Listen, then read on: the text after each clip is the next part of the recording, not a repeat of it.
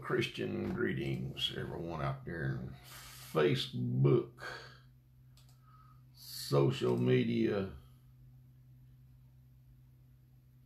TV land.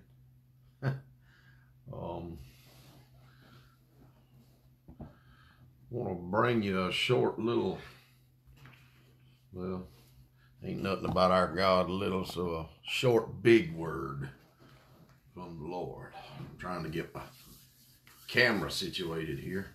A little bit more. There we go. Kind of put it up. We'll be bringing a short, important message. Of course, any message from God's important. Above any. From the book of Acts, chapter 19. And I want to deal with the topic, the subject of haunted houses, and also with the subject of demon possession.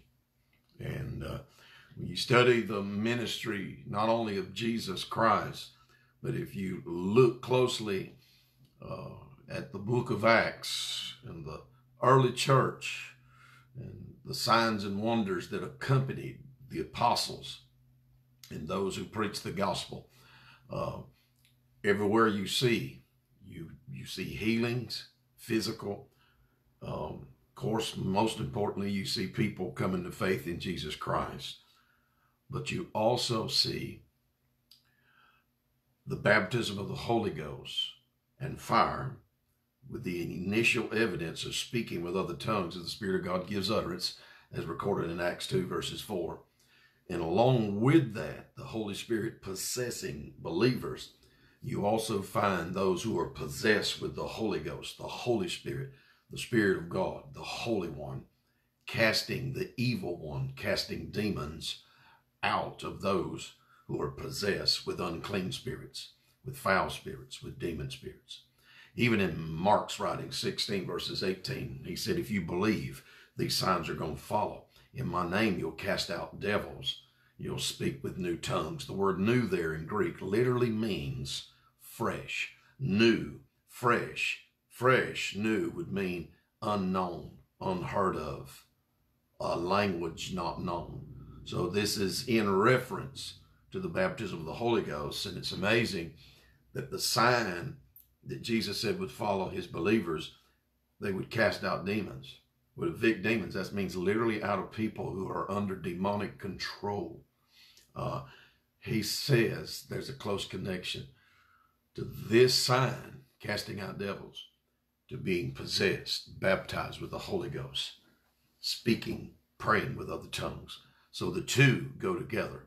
And the modern church should be exhibiting both. If the church modernly is spirit-filled, there should be this common, but holy, common manifestation of casting out demon spirits out of people. And so, and also out of places, because we're going to talk about people demon possessed for a moment in particular places, and where demon possession, people and places, even is recorded in the Bible. And so we're going to be discussing just for a brief moment about haunted houses also. The Bible said in 1 Thessalonians 5:22, abstain from every appearance of evil.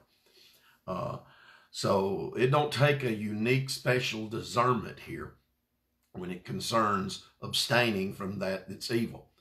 God just said simply, if it has the appearance of that that's evil, abstain. Abstain is just a word that means stay away from that. You don't go there. If it appears, if the appearance is evil.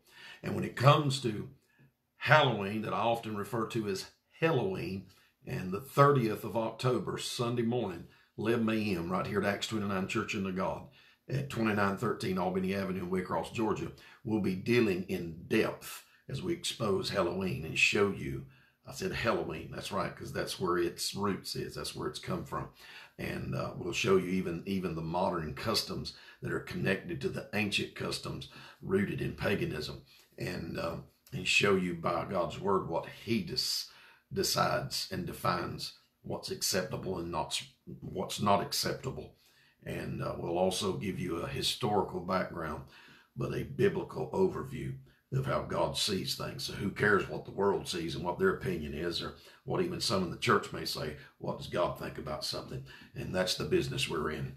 And it's not opinions, but the truth. And so, but 1 Thessalonians 5:22 said, abstain, stay away, avoid, the appearance of evil.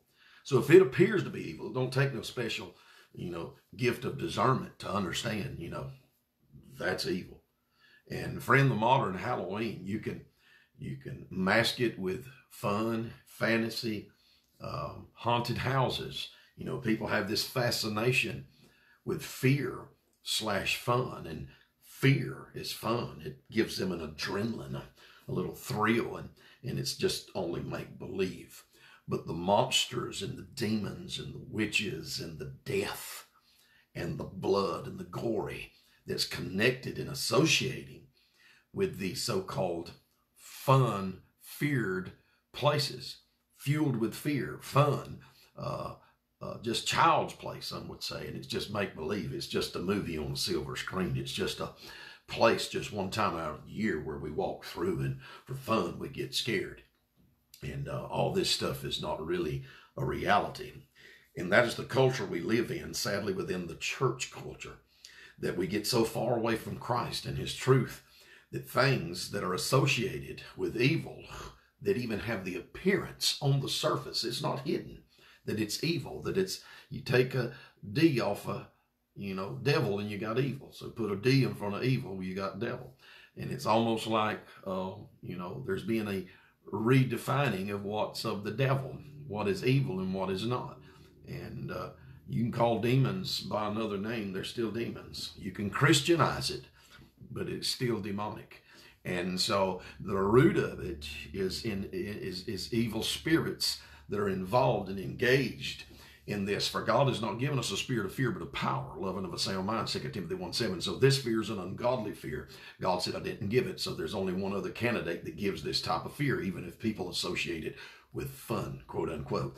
It's straight from hell, straight from, Satan himself. So, these haunted houses people attend, it's obvious.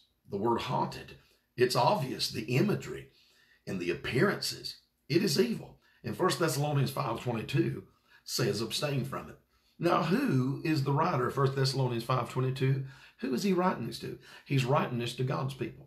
In other words, this is not a message to the world. The world's going to be the world. The world's going to go do what the world does. The world is entertained by the world. The world is a friend of the world. But James 4:4, God says, if you're a friend of this world, you're an enemy of God.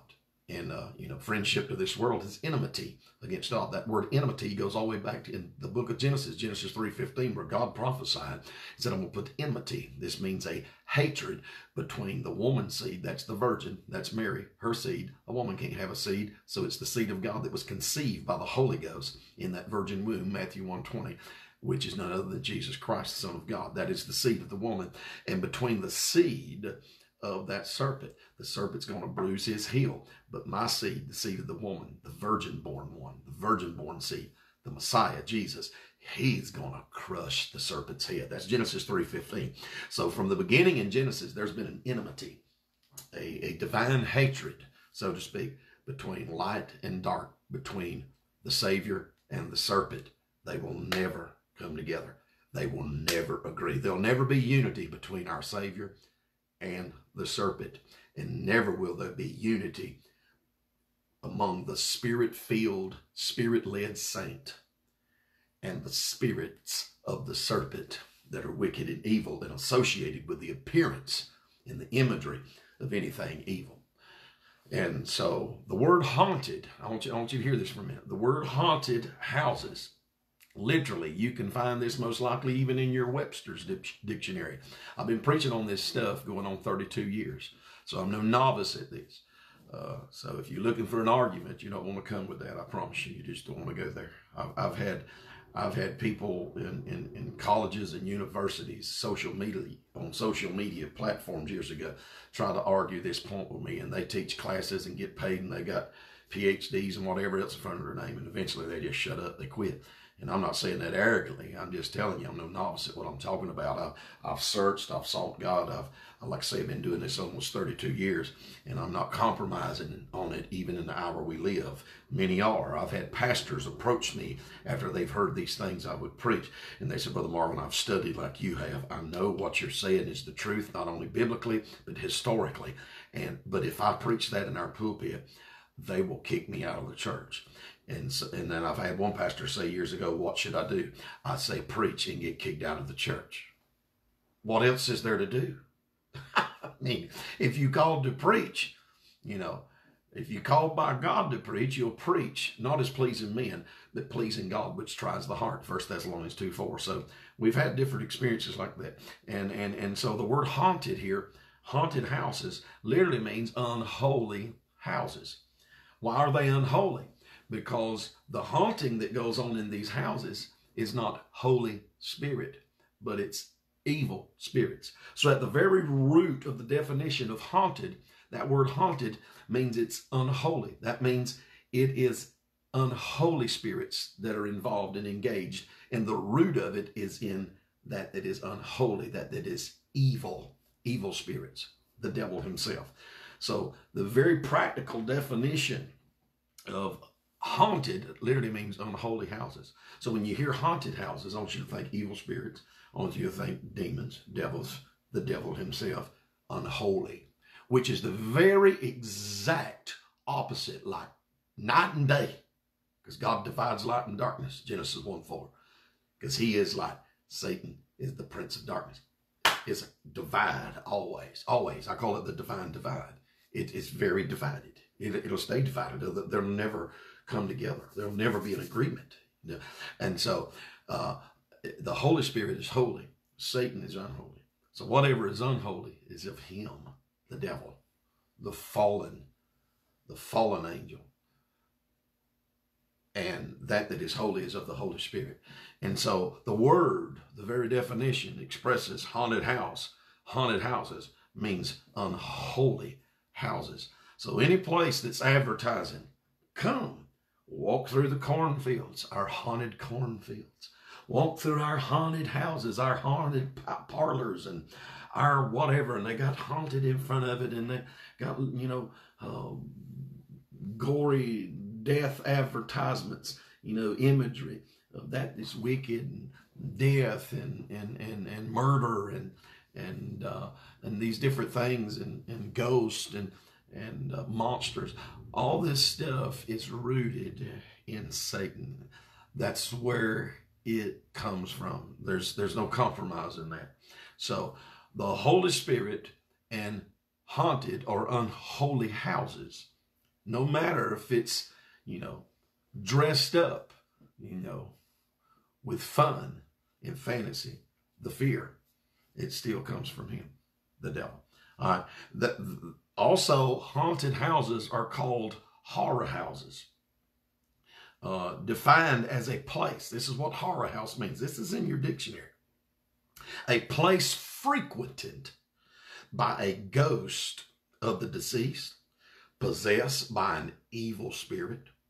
Other words associated with it is fear, hell, darkness, evil, demons, Satan, witches, torment, anguish, death, murder, cursed or curses, jinxed or jinxes, eerie, spooky. So that all comes up under the heading of the definition of a haunted house. An unholy house, which is the opposite of Holy Ghost. So the ghosts that are portrayed in this haunted house are evil ghosts. They're the portraying, the so to speak, imaginary manifestation of what is real, and now it's just been said to be fun and fantasy laced with fear and child's play, that it's not really real, but it is real. The spirits behind it and that are producing this are very, very real. They're not make-believe. So the horror houses, the haunted houses, the unholy houses Amen.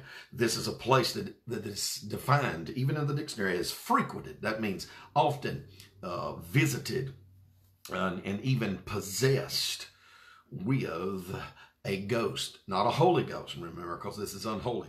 Evil ghost that is possessed. It even involves the definition, the word haunted, unholy houses. Amen. Horror house. One of the definitions is a house that is possessed with demons. How can somebody who is a believer in Jesus Christ, has been washed in his shed blood, who is possessed or filled with his ghost that is holy, have any association with the appearance of this that is so wicked and evil, that glorifies the glory and the death, murder, eerie, jinxes, curses, demons, Satan, and witches, and the imagery that goes along with all this? I'll tell you, they can't. Yeah, if the Holy Spirit lives inside of you, he does not enjoy these things. No, he does not. He don't encourage others to be entertained by those things. Those things do not entertain them. Why? Because the Holy Ghost in you is holy. He's not entertained by that that's unholy. So what this simply means is Ephesians 4:30 says, grieve not the Holy Ghost whereby you're sealed into the day of redemption.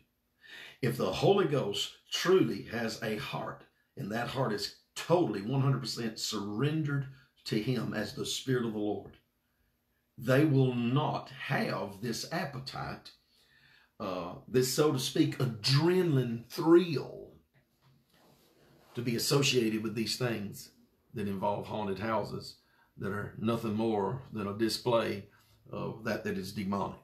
They don't enjoy it. That it's not something they desire. The Holy Ghost would grieve so deeply in you if he really rules and reigns in your heart. You could not enjoy it. You couldn't have anything to do with it. I promise you. The Holy Ghost is Holy Ghost. In him an evil ghost, that is dark, they do not get along. The Holy Ghost would grieve in you. And if you're not grieving and you're actually enjoying these things, this causes me to question, have you really surrendered all to this Lord Jesus Christ that you confess with your mouth? Because the Holy Spirit in you would grieve. You couldn't be associated with those things. All right? And so this is where we're at in the modern lukewarm church. Amen. Where anything's accepted anymore. Why? Because it's not really real. And so that's what they think. The definition itself of haunted house should be proof enough to the church today that these make-believe horror houses are an imitation of the appearance of real evil demon possession. That's right. I call them demon-possessed houses because the very definition, part of the definition, within the definition of haunted or unholy houses means a place that's frequented by demons, that is possessed with evil spirits. So that's what the whole thing is. That's why it's called haunted, because it's an advertisement of a house that's possessed with demons and devils. All right? And so though the images and the characters in these houses, these haunted houses of fear are portrayed, by literal actors in the flesh, yet in the spirit there is always the presence of evil spirits from which all this glorification of fear and death is associated. In Ephesians 5:11 says, have no fellowship with the unfruitful works of darkness, but rather reprove them.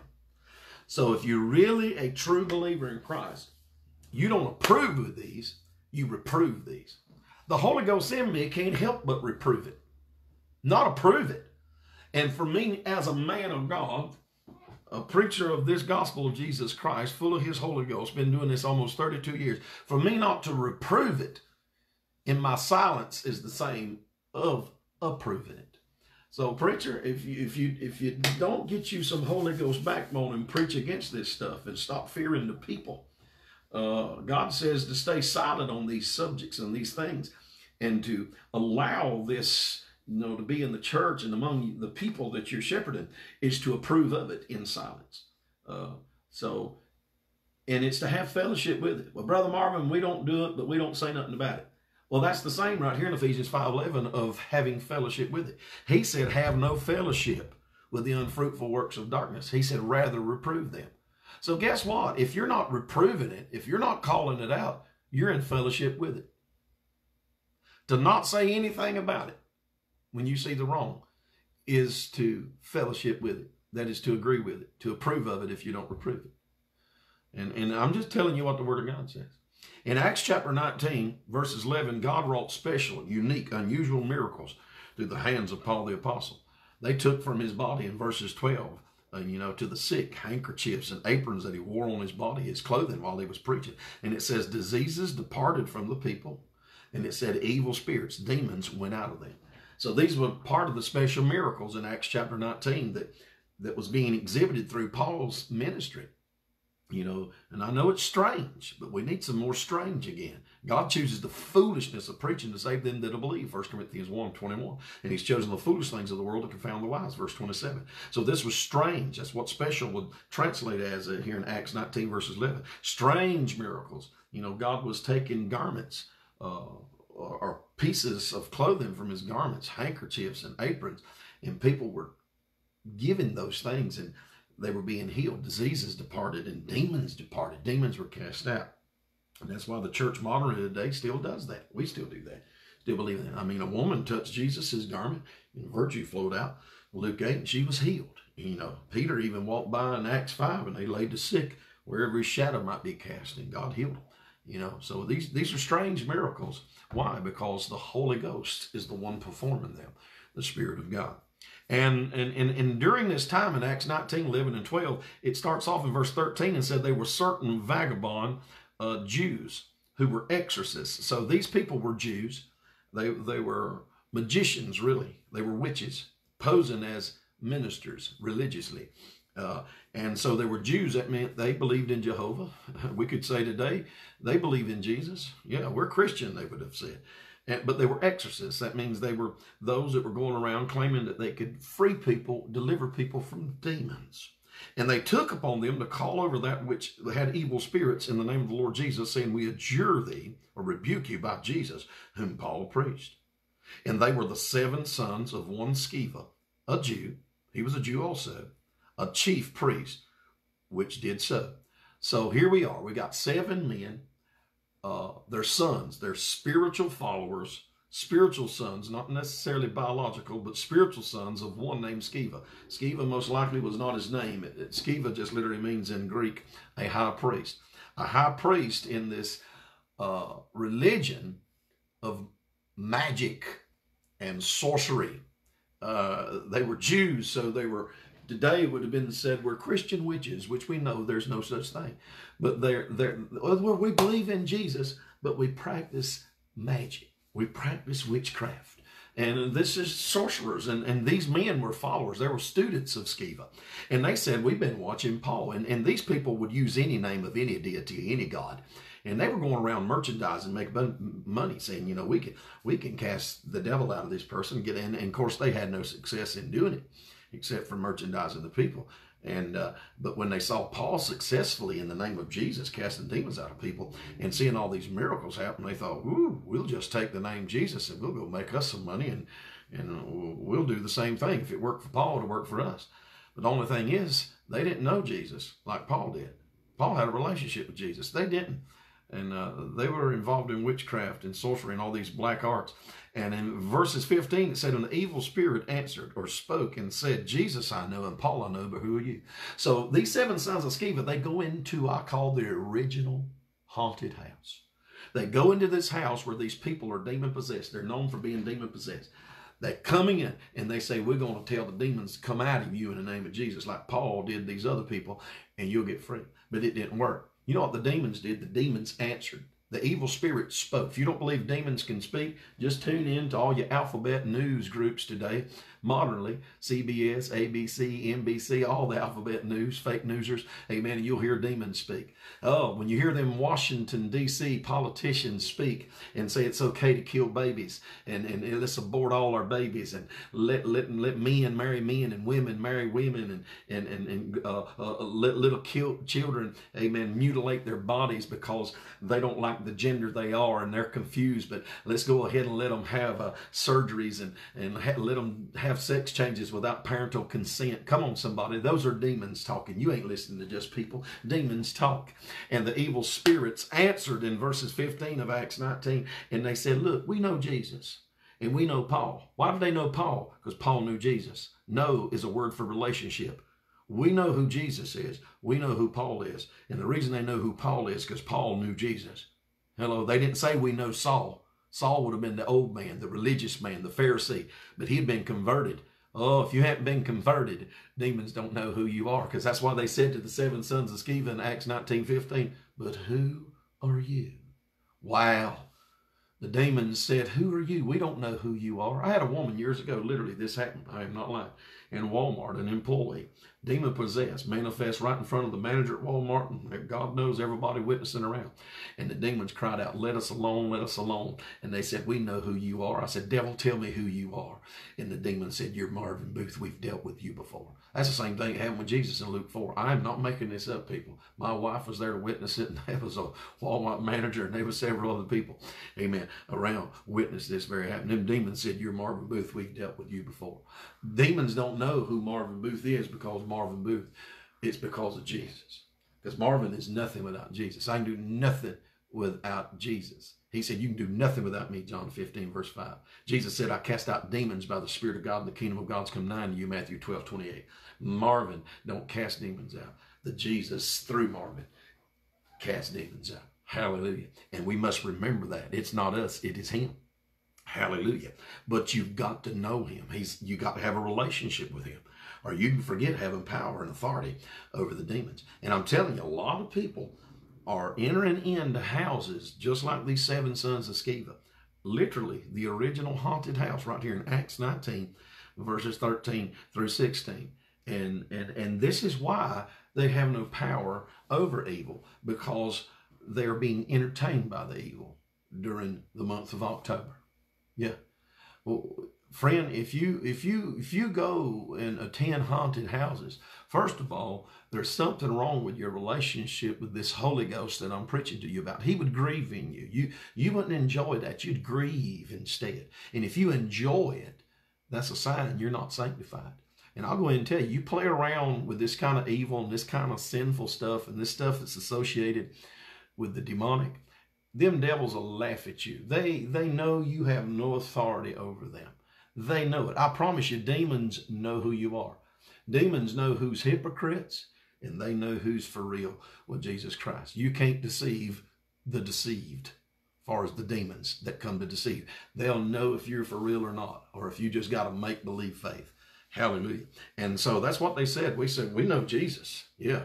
We know Paul. We know those that's got Jesus in them and live, but we don't know you because we don't see Jesus in you. The demons didn't find Jesus in those 7 sons of Sceva. They were just going to use the name of Jesus. Yeah. And thought they was going to cast out the devils. But listen what it said.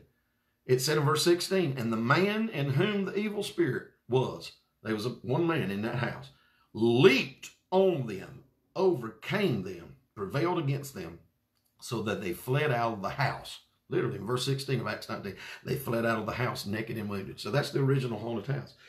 There was a demon-possessed man in this house. Here comes these 7 students of Sceva.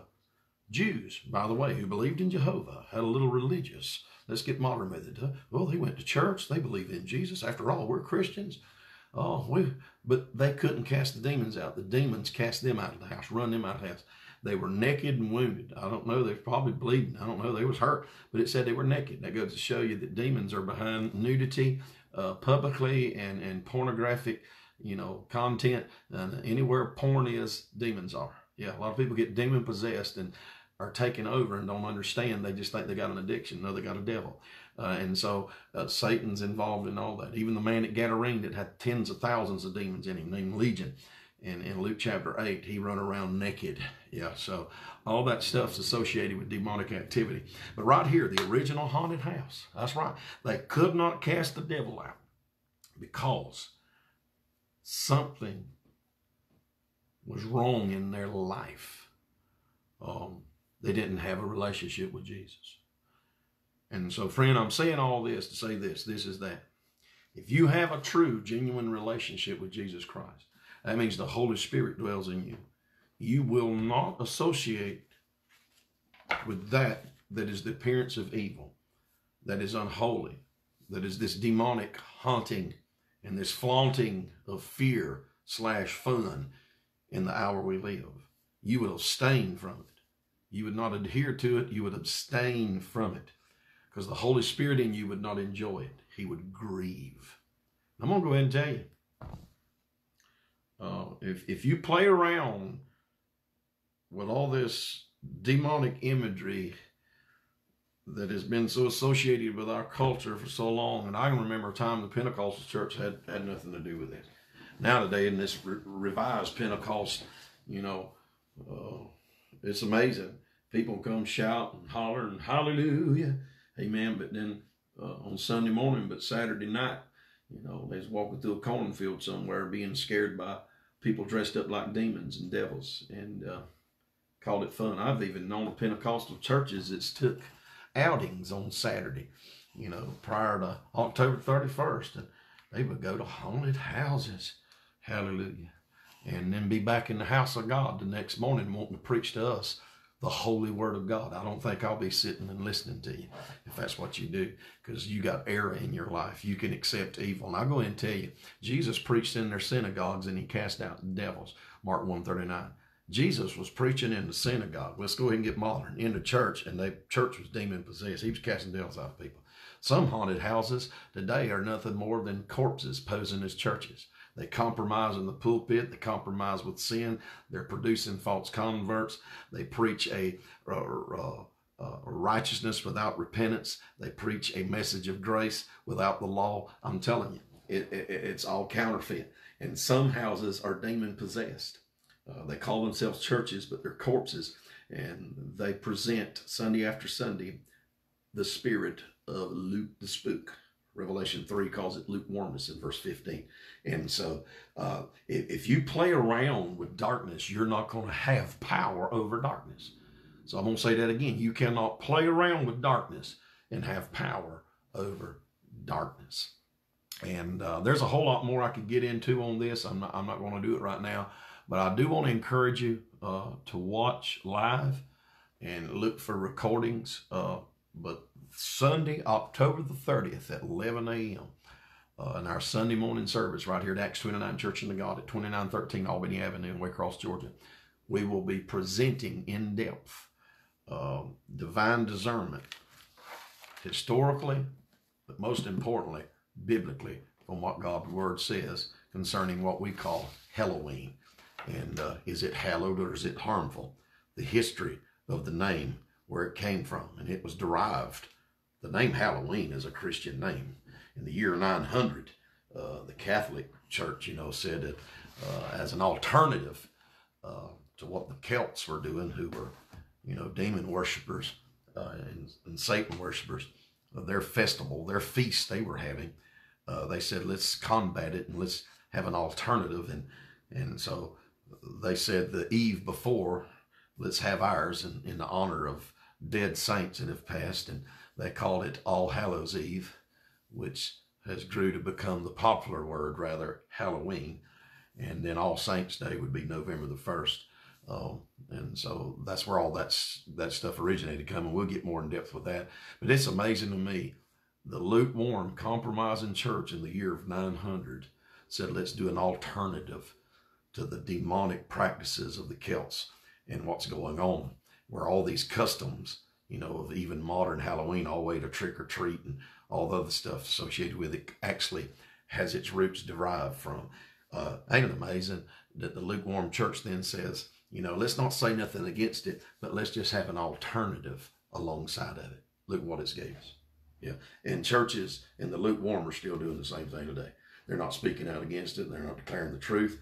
And all they're doing is having their little festivals and everything else alongside of it in silence.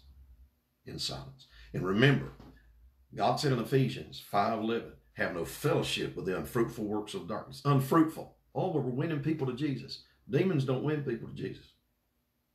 Devils don't win people to Jesus. Compromise don't win people to Jesus. All you're doing is producing false converts. Well, we're doing something like an alternative thing. That ain't winning nobody. Demons don't win people to Jesus. The truth of the Spirit of God does. That's what converts sinners into saints. And so all the way back to where the deriving of the name Halloween even came from. It came from a Christian definition perspective, All Hallows Eve, which became Halloween.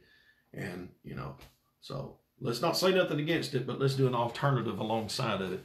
And in doing so, compromise has brought us to where we are today in the modern church. And instead of having no fellowship with it at all, no association, even in alternatives, nothing. Yeah, having no fellowship with the unfruitful works of darkness. He said, rather reprove them, Ephesians 5:11. So if we're not reproving them, we're approving them. And we're fellowshipping with it, the evil, the unfruitful works of darkness, if we're actually remaining silent. If all we're doing is having a little alternative thing alongside of it, and we're not speaking out against it, that's a compromise. That's a fellowship. Yeah, it is. Hallelujah. So I hope you've enjoyed it today. You may have heard some things, may have irritated you, made you a little mad. But that's okay too. Hallelujah. Jesus loves you. And his word, let me just tell you in closing what his word to do. He said, thy word is truth. Sanctify them with thy truth. Thy word is truth. John 17:17. So the whole purpose of what God's word is supposed to do, like a sword, Hebrews 4:12, is to come and sanctify us, to separate us from that would separate us from him, that's not of him. So, friend, if the truth you're hearing preached to you every week is not separating you, if it's not piercing and puncturing you and spiritually doing surgery and saying, let's divide this, you got to get this off, get that, well, then you're not sitting up under the Spirit of truth. Because when the Spirit of truth has come, Jesus said in John 16:8, he said he's going to reprove the world of sin. When this Holy Ghost, who is holy, when the Spirit of truth comes to preach this truth, first thing he's going to deal with always is sin. So these soothsayers posing as, pulpit preachers in our time who preach to you salvation but never bring up the subject of sin, who invite you to heaven but never warn you about hell. They are Christianized witches. They're soothsayers. They're warlocks. And the false prophet, that's what the soothsayer is. The false prophet today is not known, for not speaking some of the truth. The false prophets are known because they don't tell you all the truth. They just tell you sided truth, selectively. They're specialists. God has never called anybody to be a specialist in the ministry. Well, I only encourage the church. God don't tell me to preach. No, if you're a real preacher, you'll preach the whole Bible. You'll preach in season and out of season. You'll reprove, you'll rebuke with all long suffering and doctrine. 2 Timothy 4:2. Why? Because the time will come, they're not going to endure sound doctrine. Why can't they endure it? Because all they want is a word they can enjoy. This ain't about just enjoying a message. This is about being able to endure and sit there and know that God's getting on to you, that God's showing you this ain't right. And not getting mad and offended and going looking for another soothsayer, another preacher, another church, but repenting and saying, Lord, forgive me. I was wrong. Hallelujah. But people are heaping to themselves. That means God ain't calling those people to them to preach to them. They're calling the people they want to hear, the selective hearing, the itchy ear, saying, I don't want to hear that. I want to hear what I want to hear that enjoy. It makes me feel good. And he said they're heaping to themselves teachers having itchy ears, and they turn from the truth. Listen what they do. Verses 4, 2 Timothy 4. They turn from the truth and they turn to fables. And some of this stuff we've been speaking about, people excuse the evil, even though it's flaunted in fear, associated with fun, before them, obvious that it's evil. But they always say, well, it's only make-believe. That's the same as saying it's only fantasy. Yeah. Oh, there's no harm in it. God says that kind of fantasy will turn your ear away from hearing the truth. And that's what's happening. People turn their ear away from hearing the truth, because they would rather defend the fantasy than the faith. Hallelujah. Friend, you better stick with the faith. Because I'm telling you, all this stuff that even people call fantasy and just fun and make-believe and just fun with fear in the month of October, I'm telling you, these haunted houses and all this stuff associated with Halloween, it's all rooted in demonic possession. And in Acts 19, we prove to you there is an original haunted house. And in that house, the reason it was haunted is because the demon-possessed were in there. Demon spirits was in there. Amen. And those 7 sons of Sceva could not cast those devils out. And those 7 sons of Sceva, they were Jews. They all had a level of so-called faith in God, faith in Jehovah. Oh, we believe in God. We believe in Jesus. But we go and play around with the occult and with the darkness and with the evil. Friend, you can't have both. He said, I'd have you not to fellowship with devils. 1 Corinthians 10, verses 20. So reprove it. If you don't, you approve of it. And speaking of approval, I'd like to say, I approve of this message, says the Lord. Yeah, he approves. Praise God. That's all that matters. God, to you be the glory. And God, I pray for people today that, Lord God, they'd repent of any association, any attraction to this evil and this darkness associated with Halloween and haunted houses and all these different types of things. Lord, that they'd hear the truth and they'd open their heart and follow you, Holy Spirit, because when you come, you'll guide us into all truth. Holy Ghost is one thing I know about you. You will never lead us into error. You'll never lead us into compromise with evil. You'll always lead us out. And that's what you're doing now. You're saying, come out from among the world. You're not telling us to get along with the world. No, you're saying, come out from among it and be separate. And I'll be a father to you. And you'll be my sons and daughters. In Jesus' name. And the church said, amen. Share this video. Don't forget Sunday, October the 30th at 11 a.m. We'll be preaching on this. And I failed to mention, October the 30th at 6 p.m. that night, we'll be having a service here at Acts 29, Church of the God, 2913 Albany Avenue in Waycross, Georgia. And that night, after we preach and minister, we're going to have special guests here from the Willacoochee Church of God, their praise team.